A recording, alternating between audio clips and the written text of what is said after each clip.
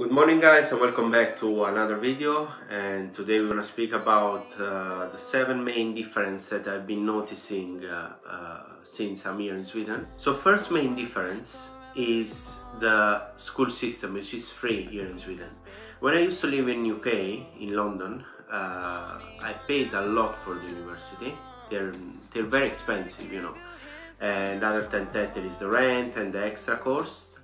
But here in Sweden, the university, the bachelor level or master or PhD are completely free, and the government can help you with loan and grants. Second main difference is the personal number. The personal number in Sweden is comparable to the NIN number in UK, but it's used basically everywhere. Whatever you do here in Sweden online, or you go to do something, they're gonna ask you for the personal number. So I highly suggest you to get it as soon as you get here in Sweden. The third main difference is about the high quality living standards. I think here in Sweden the houses are much better. The windows, the aesthetics. When I used to live in London, I was in a shared flat, and obviously you notice the difference when you move from Italy to London and then you go to another country. And I think here the houses are much better, and this helps a lot, you know. It makes you feel more comfortable and it makes you feel more at home, let's say. The fourth main difference is that you cannot buy alcohol everywhere in Sweden.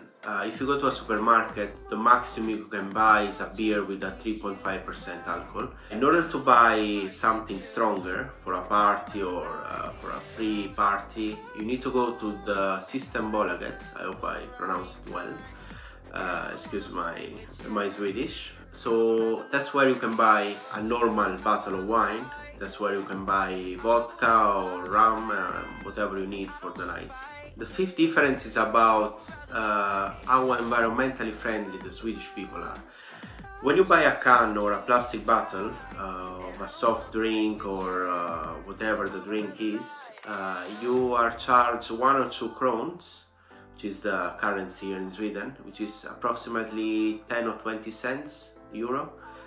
And when you go back to the store or to another store, you can recycle. You insert it in a machine and you get back to the money you paid for that bottle or for that can. So it helps people to recycle, and I think it's a really good method. I honestly never seen it in UK or Italy or any other place I have been. The difference number 6 is that I think that people in UK are more bubbly, and it's easier to make friends compared to here in Sweden, where they are more introverts. That doesn't mean that it's obviously better in UK or worse here. I'm just telling the difference, and you have to get ready to, if you come from another country, to really adapt to the way they make friends. The last difference is about the customer service.